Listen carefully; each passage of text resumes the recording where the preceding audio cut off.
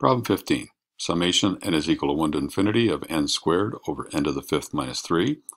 Looks like a p-series, so it's a limit comparison. Compare it to 1 over n cubed, because n squared over n to the fifth reduces to 1 over n cubed. So this is a p-series, mini-proof.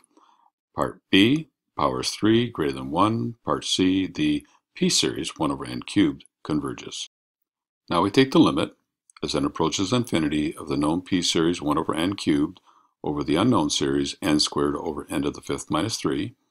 Flip-flop the fractions. We have the limit as n approaches infinity of n to the fifth minus 3 over n to the fifth, which is equal to 1. 0 is less than 1 is less than infinity, or 1 is positive and finite. So the new series, summation n squared over n to the fifth minus 3, also converges to an approximate value of negative 0.2847.